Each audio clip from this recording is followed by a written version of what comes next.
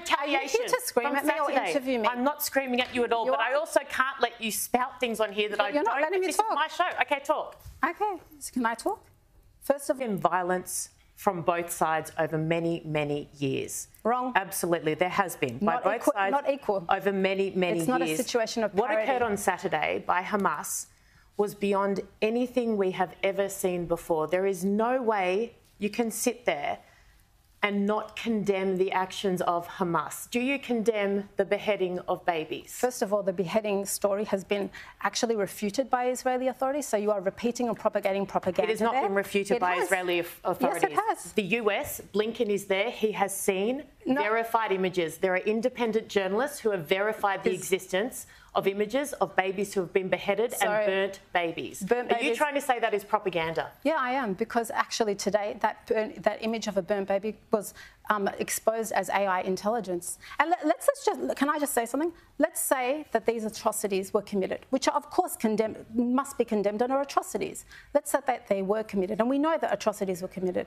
Why is it that only Jewish babies matter? Why is it that you're only taking an interest now? No. Why did the clock start on October 7th when babies have literally been murdered and massacred? You were on Q&A 2 years ago. The fight has been covered for years and years. No. I was on Q&A only because there were rockets fired into Israel. Come and bring me onto your show when Palestinians are being displaced from their homes, when they are being that is happening right now. When settlers are burning. Israel is retaliating. They are telling civilians to get out. They are not doing what Hamas did to them.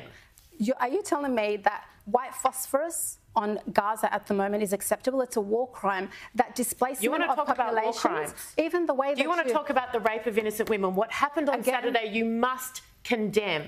I've already condemned it. Why are you questioning my humanity here? Do you think I'm a monster that I would not condemn this? You have defended Hamas in the past. You have also sat in a panel with a Hamas terrorist. You have also retweeted a tweet that is calling for the destruction of Israel. Do you want Israel eradicated? I've looked at your past. I am asking you because you have said and done things in the past. Do you stand by them? What you're saying here is nonsense. How is that nonsense? Because you're trying to paint Palestinians and me, people who are just demanding basic dignity and freedom. I have immense sympathy for innocent Palestinian civilians. I shed tears when I saw kids in hospital in Gaza that were the victim of this. God bless white women's tears. God bless white women's tears. Now you're attacking my race. Where were your tears last week? My tears have existed for any atrocity that has occurred to any child in the world. I've got you on here to ask you about Hamas, about those atrocities. I have acknowledged Palestinian suffering, but I am here to talk about what Hamas did to Israeli babies. I have already addressed that, and I said if we are going to stop... But you're justifying it. How can you justify it? I did not justify anything. You said the reason Saturday occurred is because your people have been oppressed. If your people have been oppressed, if they are occupied, wage a war. If you feel justified in waging a war, fight Israeli soldiers with guns.